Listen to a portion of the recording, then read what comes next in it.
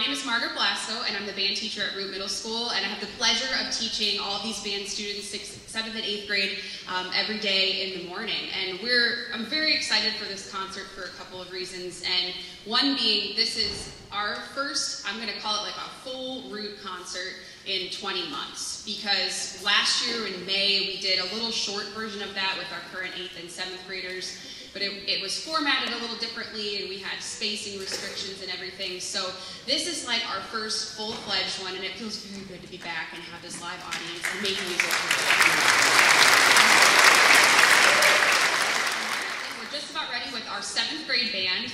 I said when I introduced this concert that I was very excited for this being the first concert at 20 months, but I have to shout this class out for sure because they are like the best sports. I think their year of band was most affected by COVID than pretty much anyone else. When they were 6th graders, if you're a parent, you know, but if you're a parent of a different age, they started their year, and we couldn't play instruments for, I think, 14 weeks of school. And we finally got permission to try out the instruments. We had a safe plan for that, and then we went online right away. So the second they got their instruments, they were in their houses until January. And we wanted to really avoid teaching beginners instruments online, virtual. We were really scared of that and didn't know how that would go.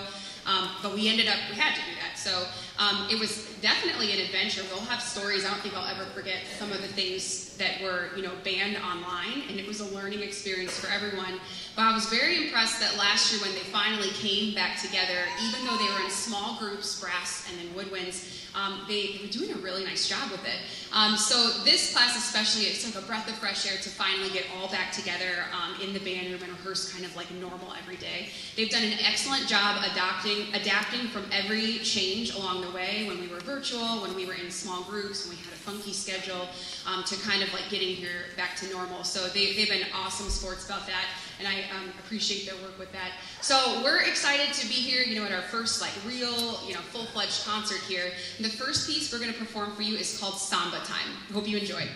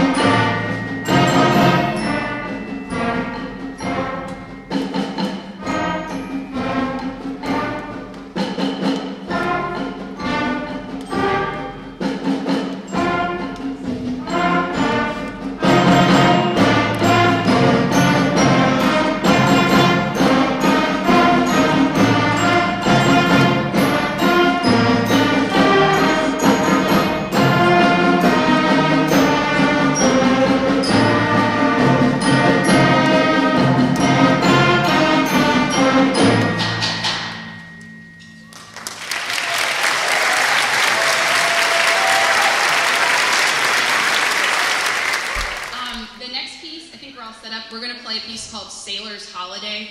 Earlier this year, like back in the winter of 21, I know like sea chanties were really popular. They were coming back in and hearing them all over. So that's why I chose this piece for them, and they've taken off and played it really well. So we hope you enjoy Sailor's Holiday.